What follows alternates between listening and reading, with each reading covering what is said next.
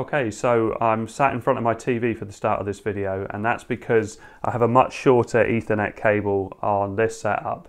And the reason I need that is because I want to use game streaming, because Fortnite just became available on Microsoft xCloud. So let's just switch on my Pi 400. I'm using my remote plug, so you can see the green light has just come on, and that's the one I use for my remote desktop. But for this, I'm using Pi 400. I just wanted to see how well it runs.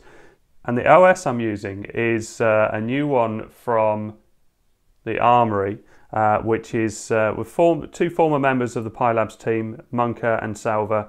They've got together to try and create a very, very nice OS. And unfortunately, my 4K TV, it starts up in 4K, so I'm going to have to lower the resolution. Now, I'll show a bit more of the OS in a minute, but first of all, I wanted to try out Fortnite, which has just come out on xCloud. Microsoft had just announced that it's free to use, and it's also on GeForce Now as well, and I thought I'd try a bit of game streaming.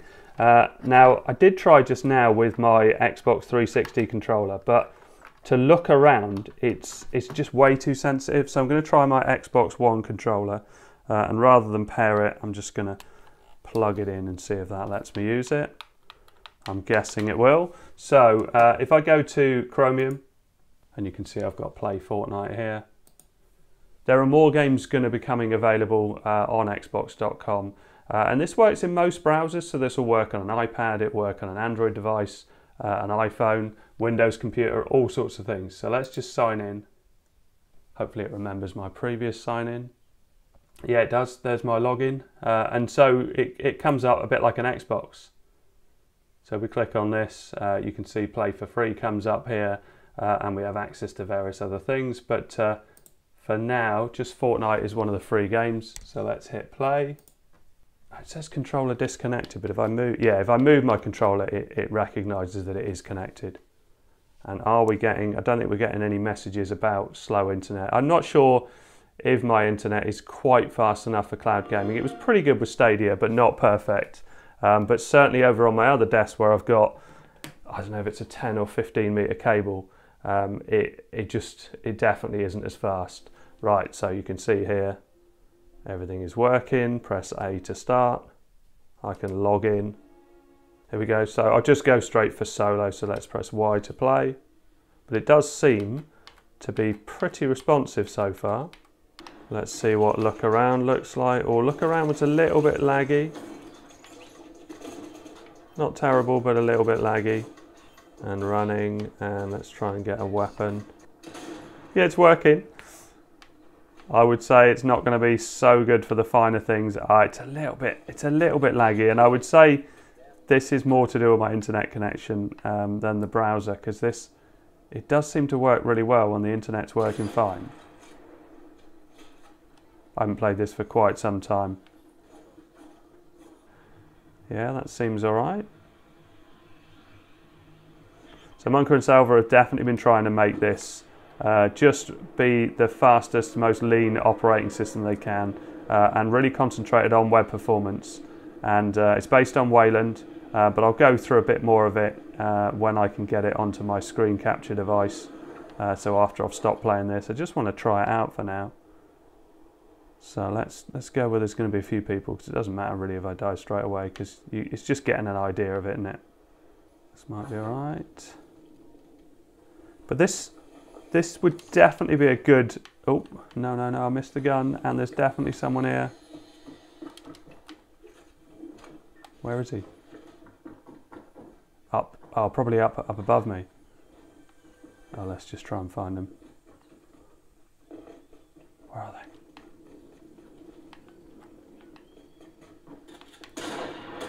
Oh, okay, so I died. Never mind. Right, so I'm going to shut that down now, and I'm going to switch it over so I can properly screen capture and everything.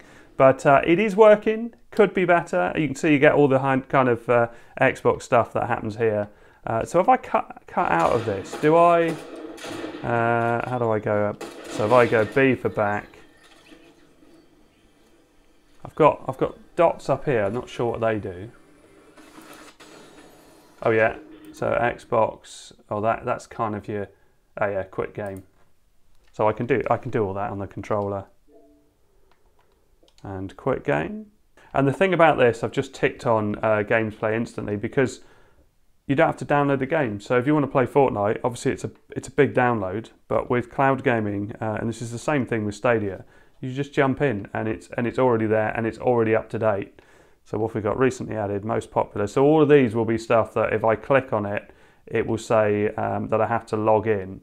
But is there, I can't see a section for free, which would be quite cool. So if I pick this out of Rally, play with, Game Pass Ultimate. So I think it's going to be the same with pretty much everything, because there isn't a section that says free to play. And Fortnite kind of, so I've just got this top bit here, just play for free. So if I click on that, it only gives you Fortnite. So obviously over time this could change, but at the moment it's just Fortnite, but I'm pretty impressed with that.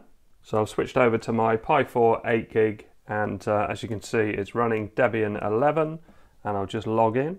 And this is how it starts up. I've installed pSensor and I've told it to start when the system starts. So if we click on this, you can see, and I usually move it down to the bottom here. I like to keep an eye on the temperature because I was messing about with different overclocking settings. Now the Windows key doesn't do anything, but if I press F5, that brings up the search. And so if I was to say search for something like gparted, you can see that comes up, and I can click on that to launch that and pop my password in. The password as standard is Raspberry. I've changed it on mine just for a bit of extra security. And so here it is running gparted. But where they've worked very hard is to try and optimize this. Now, if I call up the terminal, so F5, start typing terminal, and start that, and go for NeoFetch, you can see all the details here. So kernel 5.15.32, Debian, our 64-bit operating system, running GNOME 42. And if I click on the settings and scroll down and do about, we can see that it's running Wayland. And under graphics we've got V3D 4.2, and so if I show you my overclock, now I've played around with some settings I found on Facebook, but they didn't work great for me, but I'll probably show that in another video. But I'm running 2147, overvoltage of 8 and a GPU frequency of 850. And if we run this GL Mark II Wayland, it goes through a load of self-tests. And I was thinking maybe that would be worth comparing it to some operating systems to see how it works, but it does seem to be running nice and smoothly. So I'll definitely revisit this operating system as more things get added, because at the moment, if we go into applications, they haven't got to the stage where they put loads of games and things on there. These are some fairly basic games which are on here. I have installed the Dolphin Emulator, I haven't tried it yet. I did quite like this Nibbles, which reminds me of Light Cycle on the ZX Spectrum. So we can say how many players we want and hit next, and we'll go medium is fine. And it's basically like a game of Snake or Light Cycles, but really quite enjoyable to play. And you get longer, oh that was a bit close. You get longer as you go on, although I haven't picked up any fruit. Oh, I missed it. Oh, it looks like cherries. Does that make you shorter? Come on. Oh. And I just got killed. But it's actually, even though it's a basic game, really quite nice to play. I'd like to see an online version of this. I know there was, is it Snake.io? But that tended to need quite a lot of resources. Oh, that's better. Oh, I'm gone again.